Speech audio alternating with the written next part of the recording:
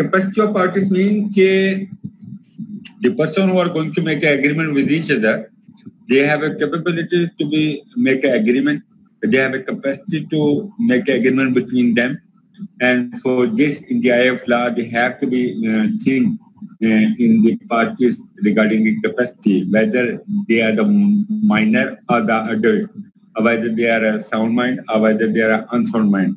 So these are the essential element which has been analysis in the eye of law regarding the capacity.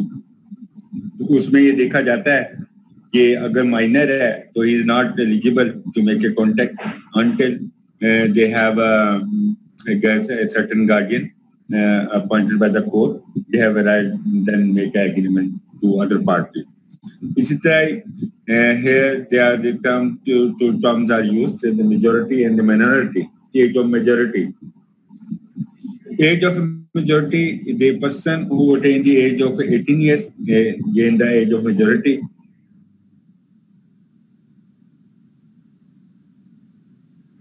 But the person who is not attained the age of 21 years, he can't be declared as an adult. So, जो minor है, the person who is lesser than 18 years is a minor. And the person who is more than 80 years, that is adult. Those who have a natural guardian, but the person who have not natural guardian and the court has appointed someone guardian, the such minor until he not attain the age of 21 years, they will not be declared as the age of majority. तो ये minus का as और majority के हवाले से था. आगे देखें माइनर एग्रीमेंट्स, वाइड एग्रीमेंट. कि माइनर अगर ये एग्रीमेंट करेगा तो वो वाइड होगा. अब इसमें जो मिसाल दी है, as a minor sold his shop to B, the amount was paid to A, but the sale deed. अब इसमें A जो है B के साथ एग्रीमेंट करता है कि उसको शॉप बेचता है और वो से पैसे ले लेता है, लेकिन at the time of transfer registered deed जो है उसके हक में नहीं बनती और फिर वो उसको कहे कि भाई ये करें, तो वो जो है is not eligible to make to fulfil that because other legal documents are also be required there. तो वो उसमें फुलफिल नहीं हो सकता. तो और इन हालात में वो अगर क्लेम करे कि पैसे वापस करें तो he is even not to file suit against the minor कि उसने जो एक एग्रीमेंट किया था, first he have to check out the capacity of that person, जिसमें कि कहते हैं मिस्ट्री शाहबाज, उसको चेकआउट करना चाहिए था. तो अगर उसने चेकआउट नहीं किया और वो उसको फुलफिल नहीं करता तो he is not right to be file suit against that, और उसको अगर करेगा तो उसको कोर्ट से कुछ नहीं मिलेगा. Minor and ratification mean the approval of an act already done. rectification by a minor is not void.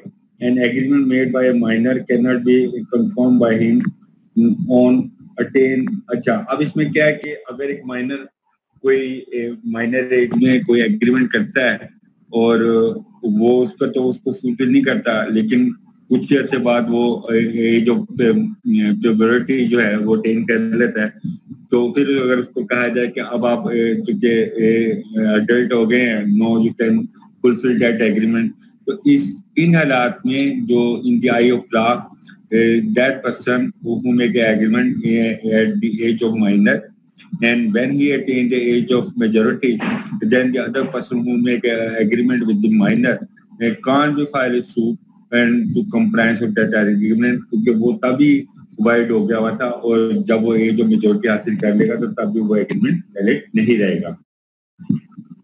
Minor and stopper, इसमें क्या है कि जो पहले से डिटर्मिन हो चुका हो, मसलन अगर एक जो बंदा किसी दूसरे के साथ एग्रीमेंट करने जाता है और एग्रीमेंट जब करने जाता है तो उसको पता चल जाता है कि जिसके साथ वो एग्रीमेंट करने जा रहा है वो माइनर है, तो इस तरह जो है वो दूसरा बंदा उसके साथ जो एग्रीमेंट करेगा तो वो एग्रीमेंट वाइड नहीं होगा, क्योंकि उसको पहले से पता है, तो वो उसके साथ एग्रीमेंट नहीं करेगा जो ऑलरेडी डिटर्मिन हो गया कि ये माइनर है. माइनर एंड रीइंबर्समेंट, अगर एक माइनर है किसी से पैसे लेता है और वो कहता है कि मैं आपको ये पैसे लौटा दूंगा और मैं अपनी जमीन बेच दूंगा और आपको पैसे लौटा दूंगा, तो अगर वो पैसे जमीन नहीं बेचता, मसलन जो उसने बारो किए थे, तो then the other person have right to file A suit against him, कि वो बारो अमाउंट को रिकवर करने के लिए उसकी लैंड को कोर्ट से कह सकता है कि उससे रिकवरी करवाई जाए, तो वो कोर्ट उसको वो पैसे दिलवाएगी। माइनर एंड नेसेसरीज, माइनर जो है उसकी नेसेसरी रिक्वायरमेंट है, मतलब उसका पढ़ना है, उसने लिखना है, उसने स्कूल जाना है या कॉलेज जाना है, या उसके रोजमर्रा जरूरियात जिंदगी हैं, कपड़े हैं और ये ब्ला ब्ला ब्ला, तो उन तमाम चीजों को रिक्वायरमेंट है वो पूरी करनी है। तो इस तरह के तमाम जो माइनर की रिक्वायरमेंट जो है वो पूरी की जाएंगी। जो उसकी प्रॉपर्टी होगी या उसके जो एसेट्स होंगे उससे वो पूरी की जाएंगी। मतलब मीन कि अगर कोई गार्डियन है वो उसको लुक आफ्टर करता है और वो अगर स्पेंड करता है उसकी मनी, उसकी मामलात को पूरी करता है, तो अगर उसको वो जो पैसे उसके खर्च हुए हैं although he has to be recover that amount, तो अगर माइनर के कोई प्रॉपर्टी है या उसके पैसे हैं तो then he can be recover that amount from there miners property. Agreement on behalf of minor, तो गार्डियन जो है जो पॉइंट होता है माइनर का, वो on his minor behalf he can make a agreement with the other party. अगर उसने कोई गाड़ी खरीदना है तो वो अपने गार्डियन को कह सकता है कि वो उसके लिए गाड़ी खरीदे, और जो वो गार्डियन जो है वो ऑथराइज होगा on the behalf of the minor agreement करने का। माइनर एज बेनिफिशियरी, अब ये फॉर एग्जाम्पल इसमें ए minor advance some amount to be B mortgage is property to in the favor of A. A cannot enforce the mortgage if B does not pay the money. अब A B को कहता है कि वो उसको advance दे दे और B mortgage कर देता है प्रॉपर्टी A के हक में, और अगर B डिफॉल्ट करता है तो then A have a right to recover that amount from the mortgage property, तो वो मॉर्गेज प्रॉपर्टी से उस अमाउंट को रिकवर कर सकता है। माइनर एज एजेंट, अब इसमें ए पॉइंट एम, अब ए माइनर है, वो एम जो है उसका एजेंट है, तो उसको पॉइंट करता है कि वो उसको कहता है कोई डील करें, कोई घर खरीदे या कोई गाड़ी खरीदने के लिए कहता है, तो एजेंट जो है ऑन द बिहाफ जो है माइनर जो है, जो एजेंट जो है on the behalf of the minor जो है ना, वो ऐसा कर सकता है और वो उसको उसकी डिमांड कर सकता है पूरा, और ये वैलिड एग्रीमेंट होगा। Minor as a partner, minor partner हो सकता है इन एनी फर्म, किसी भी कंपनी में, लेकिन for this there is a required minor have a guardian and on the behalf of the minor the guardian will be partner in the firm, जो भी उसको बेनिफिट्स होगा वो माइनर को उससे मिलेंगे। माइनर खुद नहीं होगा, उसका गार्डियन बनेगा। श्योरिटी फॉर माइनर, अगर कोई श्योरिटी देता है, मसलन बाप है बेटा है, बेटे का जो श्योरिटी अगर बाप देता है, मसलन बेटा किसी के साथ कुछ गुड्स खरीदता है तो बाप श्योरिटी देता है कि मैं जो कंडीशन को मैं पूरी करूंगा। इन केस अगर बेटा पैसे नहीं देता तो चूंकि बाप ने श्योरिटी दी तो बाप लायबल है उसको फुलफिल करने का, उसकी पेमेंट देने का। Minor as a member of the company, minor जो है किसी भी कंपनी का मेंबर बन सकता है इस सेंस में, मतलब अगर कोई वालिद है उसके शेयर हैं वो बहुत हो गया तो उसका जो बेटा है वो शेयर उसको ट्रांसफर हो सकते हैं। Minor and insolvency, minor and insolvency में जो जैसे कि माइनर इसमें क्या है कि minor can not be declared insolvent because he is not liable to पे डेट।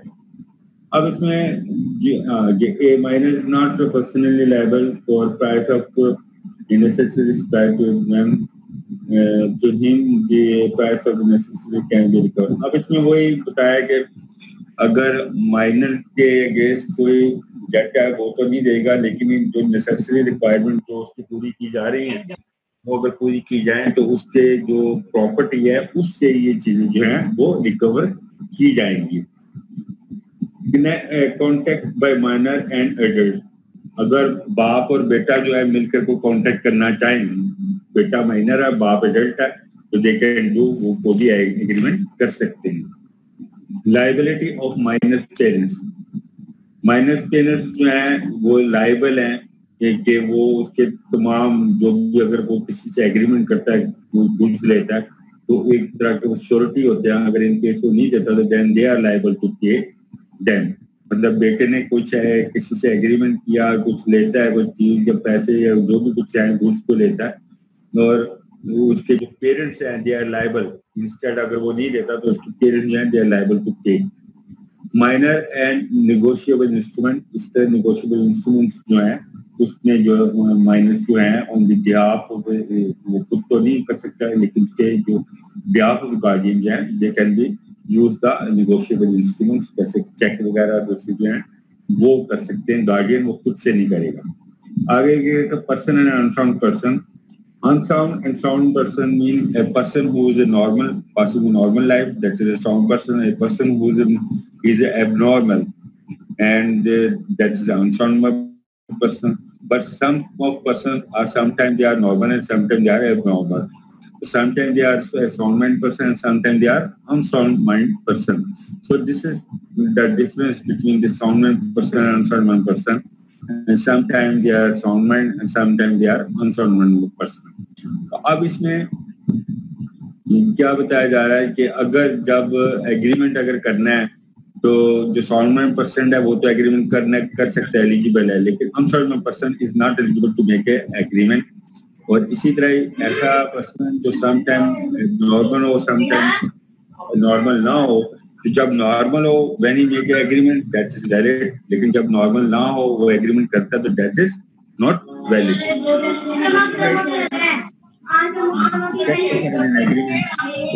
एग्रीमेंट में ये माइनर के हवाले से जैसे पहले बताया, माइनर का अगर लुक ऑफ द गार्डियन करता है तो भी एक्सपेंसेस होते हैं, तो can be recovered from the minor property. आगे बर्डन ऑफ प्रूफ, अगर कोई किया जाता है जिसमें कि ये हो के बंदा वो साउंड माइंड था या नहीं था, तो then that person that is an unsound mind person at that time when they make the agreement, so they burden of proof on that person कि वो ये साबित भी करे कि वो unsound person था। आगे देखेंगे disqualification person, joint stock company, मतलब ऐसे कंपनी जो है कोई जो भी गुड्स बिकते हैं या मामला तो वो जो है कंपनी के एक रेगुलेशन होता है उसके मुताबिक वो चलते हैं, और अगर कोई एक शख्स किसी कंपनी को एसेट्स बेचता है तो that is not valid. Diplomatic agent, अगर एक शख्स जो किसी दूसरे मुल्क से हो, जैसे इंग्लैंड से और पाकिस्तान में कोई प्रॉपर्टी खरीदता है, सब kind of person can make agreement, that is diplomatic agent. Alien enemy ऐसा एनिमी के जो मुल्क के मुखालिफ हो, जैसे पाकिस्तान और इंडिया, और इनके दरमियान अगर कोई आप प्रॉपर्टी खरीदते हैं दैट इज इलीगल, क्योंकि ये जो है एलियन एनिमी है, तो वो that is not law. Insolvent, इसमें जो इंसॉल्वेंट पर्सन है they can't be make agreement, और अगर वो ऐसे एग्रीमेंट करते हैं तो that agreement is wide. Convict, अगर कोई पर्सन किसी सजा में जेल में हो तो वो अगर कोई प्रॉपर्टी बेचना चाहे तो he is unable to be sold off that property, क्योंकि वो बिहाइंड द बार है। अच्छा, इसके बाद आप देखेंगे चैप्टर 6 देखें, चैप्टर 6 देखें, वाइड एग्रीमेंट, छोटा सा चैप्टर है, 5वां छोड़ दें, 6 पर आ जाएं।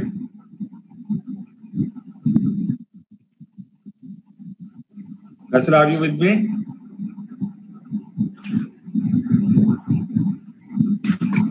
Yes. चैप्टर 6 से मैं कह रहा हूँ वाइड एग्रीमेंट।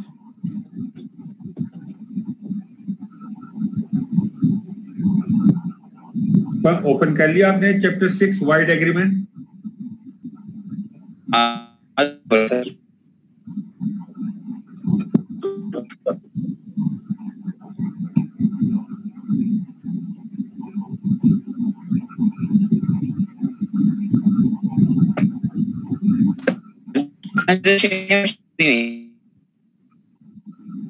सर अगर आप काइंडली स्क्रीन शेयर कर देंगे क्योंकि बुक नहीं है पास, मिल नहीं रही यहाँ से।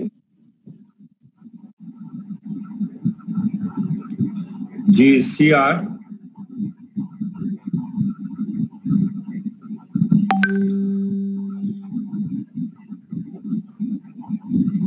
Are you Faisal with me? Are you hear me?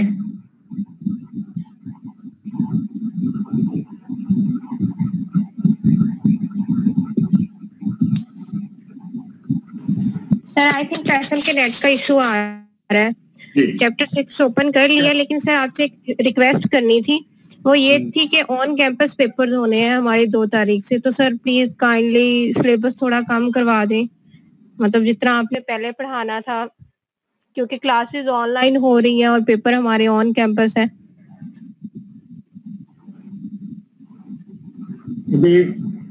चले मैं पढ़ा दूं, फिर बाद में बात करते हैं। जी सर। ठीक है जी सर, ओके जी। चैप्टर 6 है वाइड एग्रीमेंट का। An agreement not enforceable by law is void. So such agreement which is not enforceable law is called void. For example, if you make an agreement by someone, police officer, when you are on a way and you are becoming in your car, and what happening, the police officer stopped you and asked you, is willing to purchase your car, he is going to threatening or pressurizing you, and that you have to sold your car, otherwise they will register a case against you. So what happened when you were under pressure and you will take the amount, set amount as he is willing to pay you, although the actual value of your car is 10 lakhs and he pay you 4 lakhs. So what happened? This is no consideration, because on your part you have no consideration to the sale of your car, but you are under pressure and that thing, then you have done this one. So this is called a void agreement. ठीक है ना? For example, इसी तरह अगर if there is a A and B, A proposed to B, but B is not willing to accept his proposal, or instead of this, another person C, when he came to know that A is going to propose to B regarding someone place, and C is willing to be enter into that consideration, and he said he is agreed to in that agreement. So such kind of agreement is not, because this is not enforceable law, because the reason that on the both side, on the both part, on the both end of the parties, there is a consideration in between the parties. There is a consideration in between A and B is possible, because A proposed to B, not to C.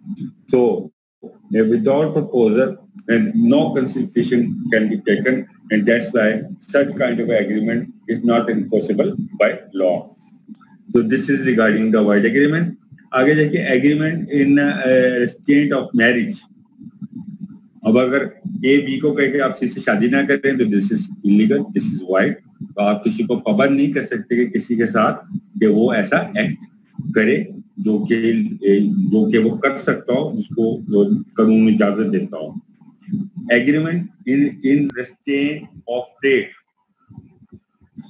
किसी को तिजारत करने से, हर एक शख्स को हक हासिल है कि वो बिजनेस करे, अपना गुड्स बेचे, मामला करे, या प्रोफेशन का जो है अगर वो प्रैक्टिस करना चाहता है करे, अगर वो बिजनेस करना चाहता है करे, तो किसी को ये हक हासिल नहीं है कि वो उसको रिस्ट्रेन करे bye trading to someone business, किसी काम को जिसका वो हर बंदे को हर काम का बिजनेस करने का या जो अपने प्रोफेशन के मुताबिक प्रैक्टिस करने का हक रखता है। तो इस तरह किसी को रिस्ट्रेन करना, that is wide. Exceptions. There are some exceptional cases like goodwill,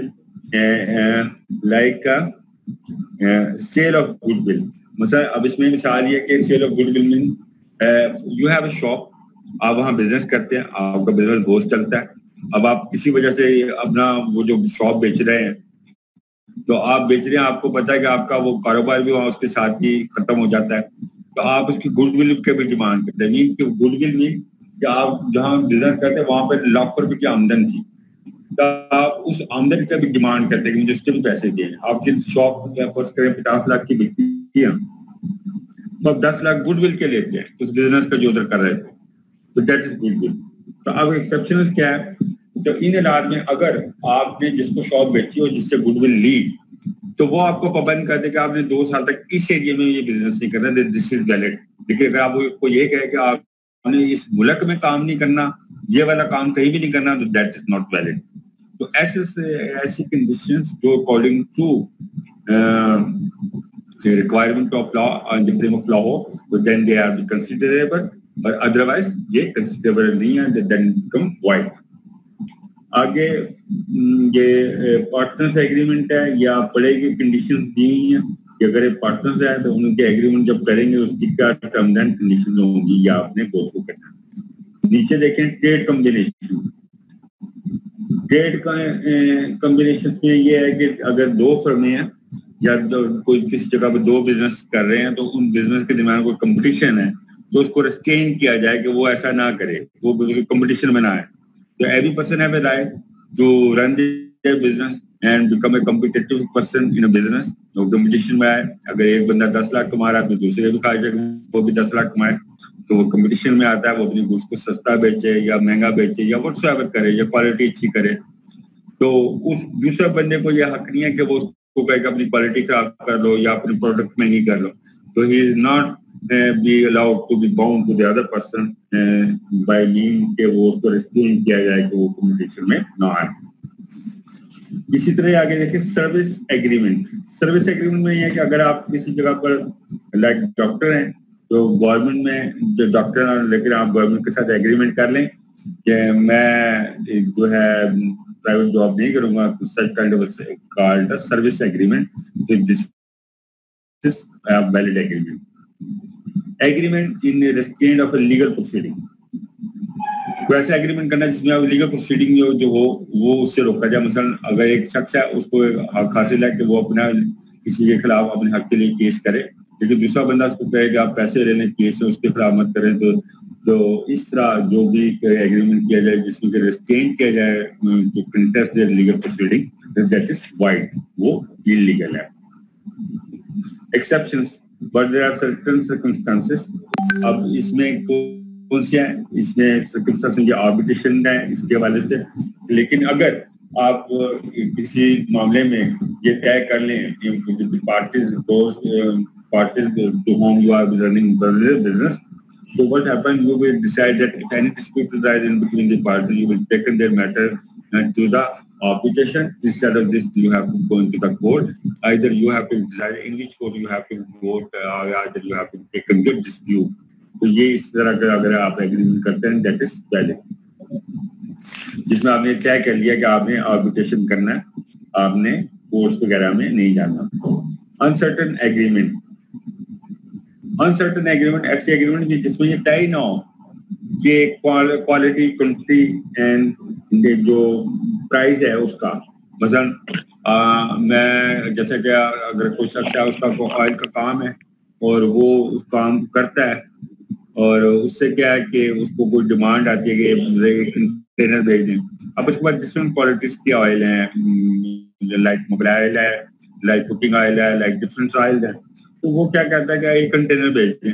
अब this is called uncertain agreement, there is no specification which one and what is the quantity of the that oil containers or quality and price, तो ये चीज तय नहीं है। such kind of agreement which is uncertain, that is uncertain, या uncertain होगा जिसमें quality, quantity और rate और ये कुछ भी नहीं पता। जैगरी एग्रीमेंट, ऐसी एग्रीमेंट जो कि बेट वगैरह लगाना, शर्त लगाना, that is called the bargaining agreement। जैसे कि लोग शर्त लगाते हैं, बट इनका अगर आप ये शर्त लगाते हैं that is not allowed। लेकिन ऐसे मामला जहां पर कुछ आपने मतलब कि किसी को पे किया है, लेकिन शर्त नहीं लगाना किसी भी सब्जेक्ट टू कंडीशंस के आने वाले टाइम से या किसी को कॉमन से, तो that is the bargaining agreement।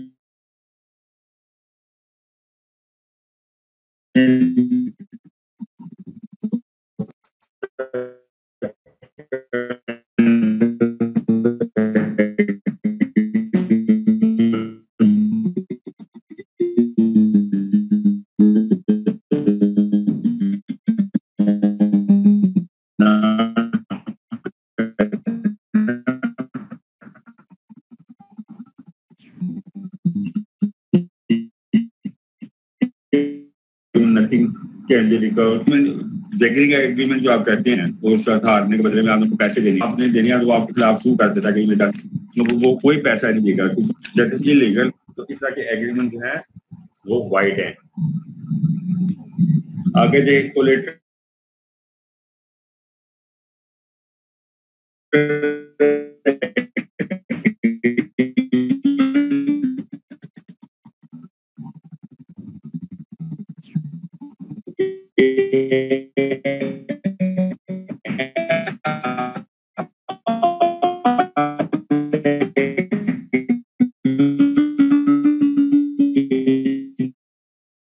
तो ऐसे एग्रीमेंट जो किसी को वो तमाम के तमाम लेकर तो नहीं, अगर आप दावा करें उसके खिलाफ या कोई हेल्प नहीं करेगी, आपको कुछ से नहीं मिलने वाला।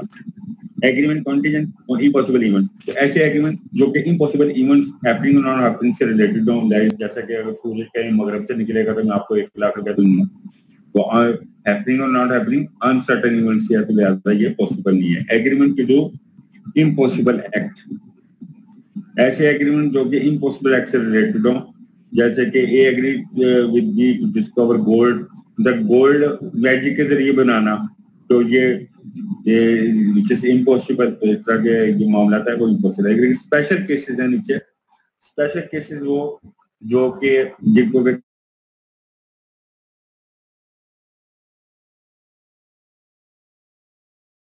कंसिडरेशन में लिया जाता है, जैसे कमर्शियल ट्रांजैक्शन। क्रॉस पजल आपने देखा होगा, जैसे न्यूज पेपर में आपको होता है कि अल्फाबेट्स बनाना, नाम बनाना, that is cross puzzle, this is based on skill. इसी तरह लॉटरी जो है, लॉटरी में क्या होता है कि आपने कोई लॉटरी निकाली है, इनाम जीता है, तो दैट इज लीगल। इस तरह यानी कि जो पजल है, लॉटरी जो है और insurance, this is also contact, और इसमें भी आने वाले हैपनिंग वाकई से होता है कि बंदा जिंदा है या मर गया, तो उससे रिलेटेड है, तो दिस इज आल्सो रिकॉर्ड। ये एक्सेप्शनल केस है, this is valid. Commercial transaction में आपने किसी से शर्त लगाई है, लेकिन वो आप कहते हैं कि उसको कुछ फायदा या कुछ पैसे देगा, लेकिन इस शर्त की सूरत में नहीं कि इसका परफॉर्मेंस से रिलेटेड। तो इस तरह कमर्शियल ट्रांजैक्शन जो पैसे दिए, तो उसके ऊपर वो कहेगा कि कुछ आपको मुनाफा दिया जाए या कुछ पैसे दिए जाए। तो इस तरह के जो है commercial transaction, insurance, lottery and cross puzzle, these are exempted from this wide agreement. Although there are some elements are there, but in the eye of law they have to declare कि अगर आप lottery करते हैं या cross puzzle का करते हैं या इंश्योरेंस करते हैं या कमर्शियल ट्रांजैक्शंस करते हैं, तो ये तमाम के तमाम जो है they are exempted and these are the valid agreement। ठीक है,